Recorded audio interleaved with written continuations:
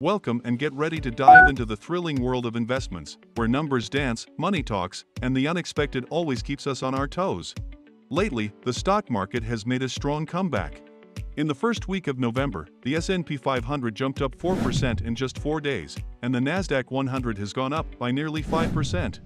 If you follow the news, the rally is mostly attributed to the FOMC's November meeting conference and economic data that are coming out after the meeting. Now, everyone is wondering where the market is heading next. Jerome Powell, in his recent press briefing, revealed that the Federal Reserve is maintaining the status quo on interest rates. For a second consecutive time, the key benchmark rate stays between 5.25% and 5.5%. Many market participants view this move as a confirmation that the Fed is done raising interest rates for this cycle, creating risk-on sentiment to the market. The market has been feeling pressure since late summer as Fed Chair Powell reiterated the idea of keeping the rates higher for longer. In particular, the bond market witnessed massive repricing as the 10-year U.S. Treasury yield climbed from 3.81% at the end of June to the peak of 4.98% in October, a move that we haven't seen in decades. As the yield rose, the equity market was down about 10 to 15% during the period, as investors would rather keep their money in short-term government bonds, which offers an enticing 5% return. On November 1st, which is the day of the FOMC decision, yields on 10-year Treasury bonds fell significantly as Powell gave his speech to address the rate decision. It was hovering around 4.9% earlier that day, and as the Fed chair took the podium, it ended the day down by more than 10 bps, a significant move in magnitude for the 10-year. But that is just the beginning. For the next 2 days, the yields continued to drop and finished the week below 4.6%. The importance of the 10-year Treasury yield cannot be overstated. It serves as an indicator of what might happen with interest rates in the future. When this yield goes up, it usually means people expect interest rates to rise, a situation that the market generally doesn't like. In recent months, concerns about escalating rate hikes pushed interest rates beyond 4%, a level not seen since 2007. This anticipation has greatly affected different ways to invest, especially stocks that pay dividends and ETFs. When bond interest rates exceed a certain threshold, they become more attractive compared to dividends from stocks or ETFs. However, with the recent dip in interest rates, there's a glimmer of hope that we might have hit the peak, signaling a possible reversal for these sectors.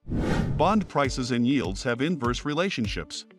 This means as the yields go up, the bond prices fall down. So now when the yields start to decline, bond investors would be happy to step into the market to purchase fixed-income bonds. For example, ETFs like IEF that follow the 7 to 10-year Treasury bond are going up. If interest rates start to go down, we can expect bond prices to go up a lot. However, let's not forget that the Federal Reserve has not entirely dismissed the idea of future rate hikes. Powell says the Fed hasn't made any decisions about future meetings. He pointed out that reducing inflation to their target of 2% is still a work in progress. No decisions have been made for the upcoming December meeting, where another rate hike was initially expected. So, there's still an element of uncertainty. Still, Jerome Powell's recent comments have made the market optimistic. He acknowledged robust economic growth in the third quarter, with the U.S. GDP expanding at a staggering 4.9% annual rate, surpassing all forecasts.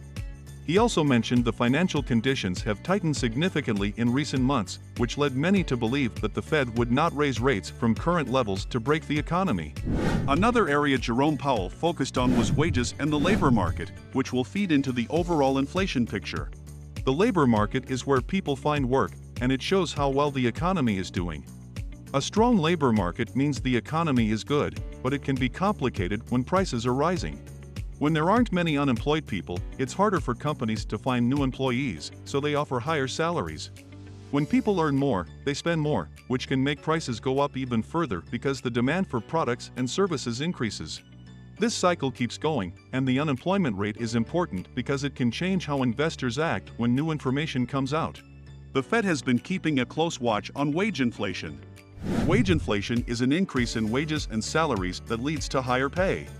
When wages increase, consumers are likely to spend more, which ultimately increases consumer prices. This isn't just any inflation, it's the kind that hits paychecks. It's a significant component of overall inflation, contributing to the escalating cost of living and influencing monetary policy. If wage inflation outpaces productivity, it places a burden on businesses, compelling them to raise prices, thus inflating the CPI or the Consumer Price Index, which measures the monthly change in prices paid by U.S. consumers. The Federal Reserve watches wage inflation like a hawk. It's a vital piece in the economic puzzle, dictating monetary policy and the economic climate. When Jerome Powell took to the stage, he shined a light on wage inflation, which, to the market's relief, was lower than predicted. If you look at the broad range of wages, the wage increases have really come down significantly over the course of the last 18 months to where they're substantially closer to that level that would be consistent with 2% inflation over time, Powell said. Making the standard assumptions about productivity over time, it's much closer than it was. This is the kind of news that can lift the spirits of the market, indicating a potential alignment with the Fed's inflation target. Shortly after the Fed's decision last week, we saw the monthly non-farm employment report, which measured how many jobs are being created in the economy, as well as wage inflation from the previous month. So, the latest release of unemployment data, non-farm employment change, and average hourly earnings is very important. The wage inflation stands at 0.2% month-over-month, a music to the market's ears. As for unemployment, 3.9% is a positive signal, suggesting less pressure on inflation. As we wrap up this video, we've witnessed a promising week, with hopes that no further rate hikes will occur in the following months. And the job market data further consolidate the idea that the job market is cooling, which would help bring down inflation over time.